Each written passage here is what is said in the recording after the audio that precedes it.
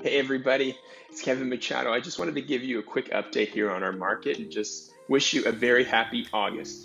August is an interesting time. We're all getting ready for back to school, back to work, all those kinds of things. And with real estate, it's a little bit of a pause time in our real estate season. So we see our market really ramps up there into the early summer, and then July and August, things taper down a bit until we come back up. September, October, November, until we get that cold -20 weather, which we don't need to speak of right now.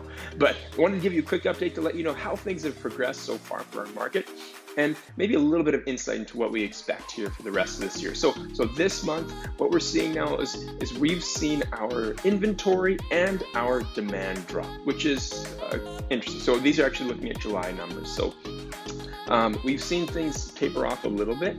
So what it's done is we're still in a seller's market. We still have 3.6 months of inventory, and anything that's under 4 months is a seller's market. So we still have a seller's market, but we moved up from in the high twos. So we're having more inventory. So there's more properties out there for buyers. If a buyer is looking, this is actually a good opportunity. Opportunities that we haven't seen throughout the first part of 2021.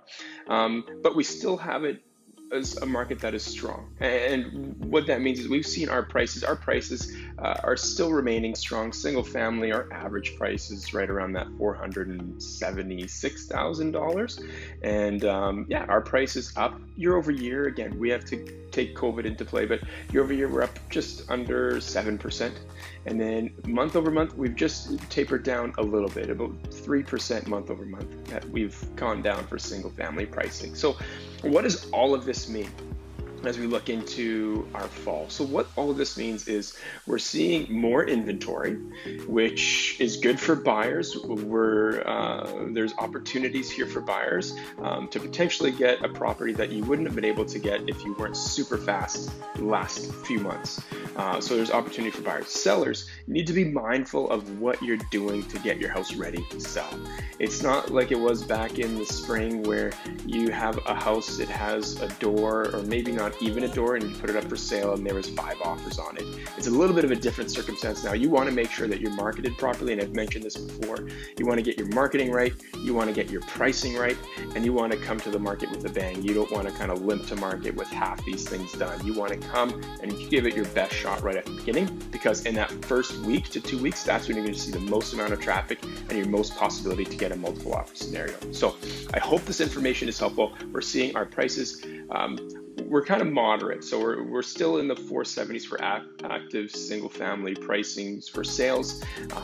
Our demand has shrunk, but also our supply. So we're seeing a little bit there. And as we go into the fall, I anticipate we're going to see some strength. Everyone coming back to school, it's going to kind of ramp things up a bit. We're going to see some strength to finish off 2021. So if you have any questions, or you need anything, or you just want to share your greatest coffee tip, as I'm sipping on my coffee, making this video for you, don't hesitate to reach out. I'd love to hear from you. And then also, we just want to give a big shout out to all my clients and everyone who refers me. It means the world to me.